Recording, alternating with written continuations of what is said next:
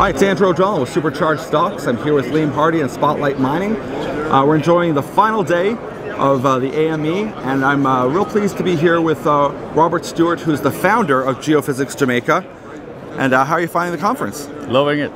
Is this your first time in Vancouver? No. I've been to Round-Up a couple of years before when we started the company. This is the first year that we're exhibiting. Excellent. And you're an exploration company in Jamaica, with a really important twist. So I'll let you tell us. Yeah. So we started the company almost 3 years ago, and we rounded up a few friends in the industry with a lot of experience and sat down and said, if we were going to start a from scratch exploration program in Jamaica or anywhere in the world, what are some of the things that if you had a clean sheet, how would you want to start it up? So we've started up with an entirely sustainable and sort of a green approach in terms of how we do the exploration first of all, and some of the techniques that we avoid and some of the techniques that we've centered heavily on.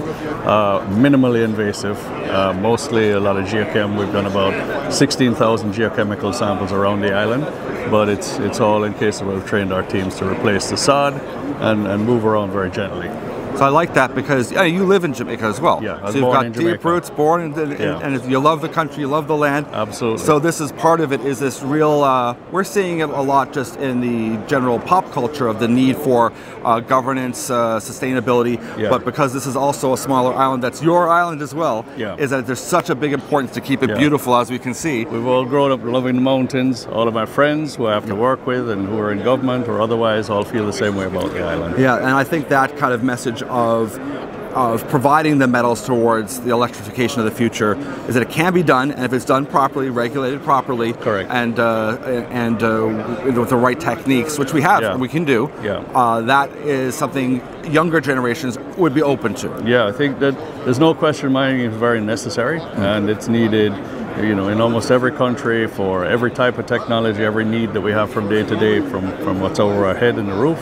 But it's got to be done in a way that respects the local population, the folks that should benefit from it in some way, and the folks that and the folks that have to live with it. Yeah. How are some of those conversations gone? I mean, I'm sure you've very well. Yeah, very good. well. Yeah, I think that at all levels, from the areas that the teams have been working, that I've been working, we've had very positive reception all the way up to government. Good, because I would imagine that knowing it's a local, someone who's in the community who's saying, listen, we can do this if we work together. Oh yeah, has a much stronger impact. It's a much different interaction. Yes, yeah. So what was the passion, or what was the impetus towards this? What was the attraction? It's quite funny. I worked in the hospitality industry for about 30 years in some technical and sales roles, and just had pushed hard every day for 30 years. And one day it became apparent that I needed to start something fresh.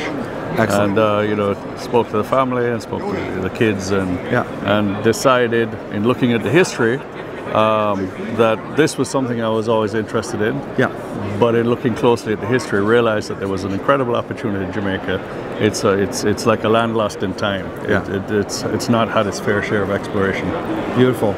Well, I appreciate you taking the time to talk with us, and I love this story because it is keeping it green and helping us move further towards a green future as well. There's a couple of things as well. Yes, tell me. There's right now with the 2 or 3 years of work we've done, the geochemical sampling across the island.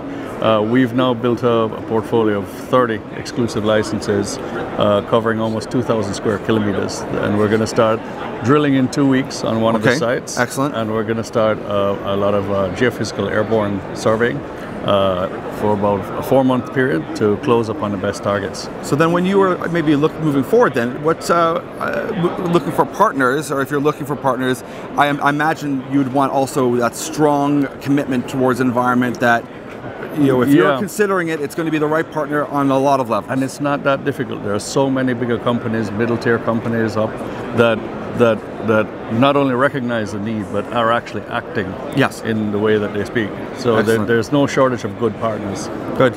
Well, it should be an exciting year for you, and I'm real excited. Thank you. Thanks so much for your time. Take care. Thank you very much. All the best.